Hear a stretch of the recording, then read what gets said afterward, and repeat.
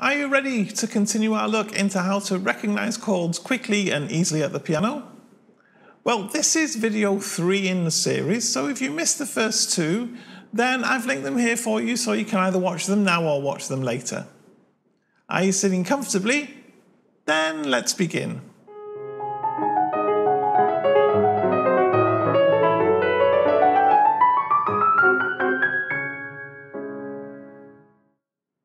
Hi, this is Tommy with Tommy's Piano Corner, the place for returning pianists, or indeed anybody who loves the piano, to share tips and ideas of how to get the best from this great hobby. If it's your first trip here, then don't forget to subscribe.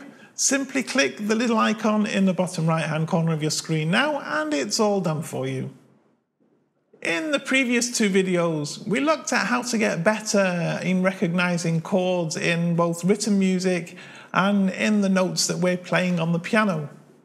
Of course, we kept things simple, but as classical music isn't written in only a simple set of chords, today we're going to start looking at some of what I'm calling the more exotic chords. So that's chords with a few more notes in them.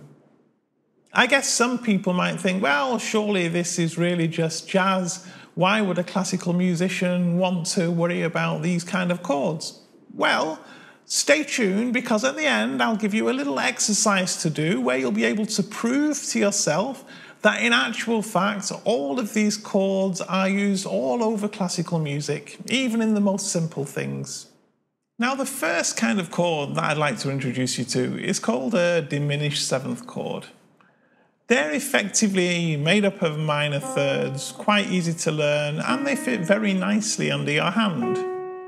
A good way I found years ago to practice remembering where these are is to just play them chromatically like this.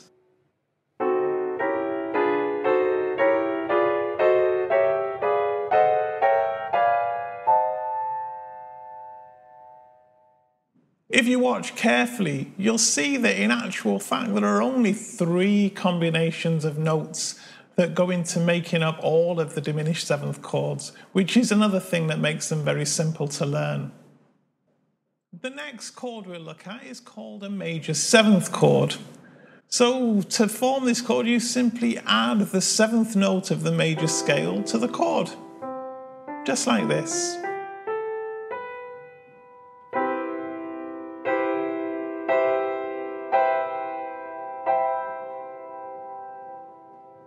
We then have 2 chords made in the same way, the 6th and the add 9. And here again you simply add the corresponding note of the major scale to the chord.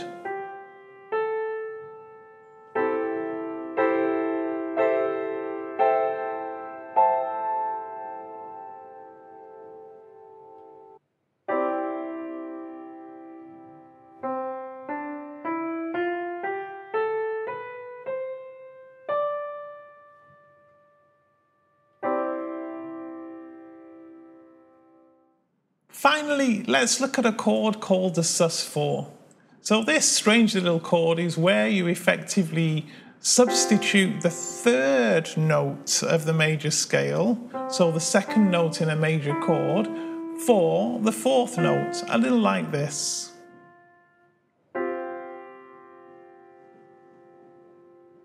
You will of course see many different kinds of chords as well that we've not looked at today. Things like a sharp 9 or a flat 9 or a sharp 13 or an 11. And whilst there's some value to learning these, I wouldn't really necessarily worry about it too much, because given the chords that we've learned now, we'll probably have 80% of our music covered by them. Okay, now for the fun part. What we're going to do first is pretty much what we did in that very first video, except instead of using guitar tabs, we're now going to use fake books, as the jazz musicians call them.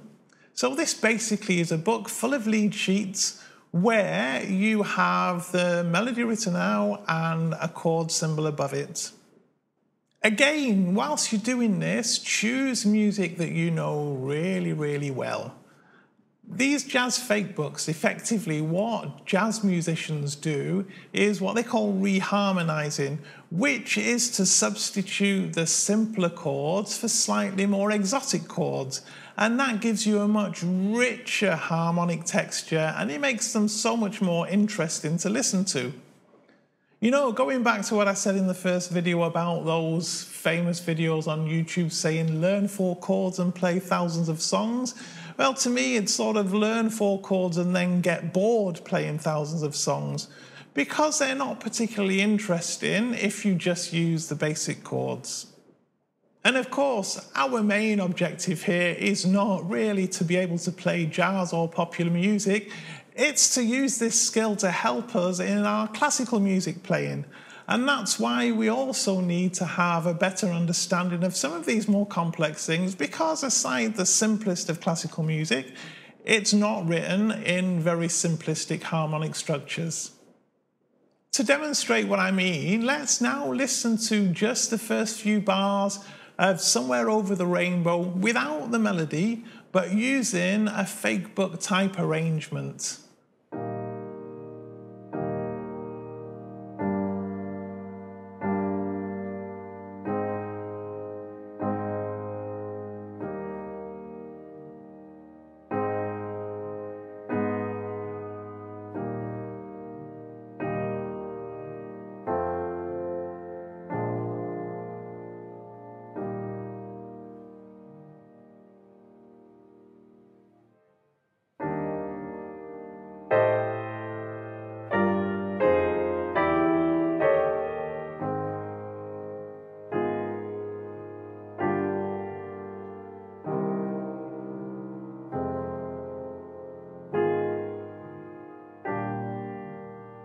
I'm sure you'll agree that in that version there was an awful lot more variety than in the simpler version that I also demonstrated. So now what I recommend you do is spend a little bit of time each day and go through some of these richer arrangements. Don't try to play the melody just at the moment, just focus on the chords. Remember, the object of the exercise is to be able to see a chord name and immediately translate that into a set of notes at the piano. One thing that I've said before is that sometimes the melody note might not be written as part of the chord that you're going to play. In these more exotic chords, sometimes arrangers will choose to write the chord as if the melody note is in it. So, for example, if you take the Beatles' Yesterday, if you play this actually starts on an E flat add 9, and then that moves to an E flat. Now, sometimes you might see it written in a fake book or a lead sheet just as being E flat all the way through, and sometimes you'll see it E flat add 9 and then E flat. It doesn't really matter whichever way it's done. And the rule is, if you're trying to work out a chord and the melody note seems odd to you and you're not sure where it would fit, then just ignore the melody note. All right, now for that little challenge I spoke about at the beginning of the video, if you were starting to think that this might be more focused on jazz rather than classical music. Now, get out your copy of Bach's C Major Prelude, the famous one. If you don't have it, then download a copy from IMSLP. What I want you to now do is start working out the chords in this piece.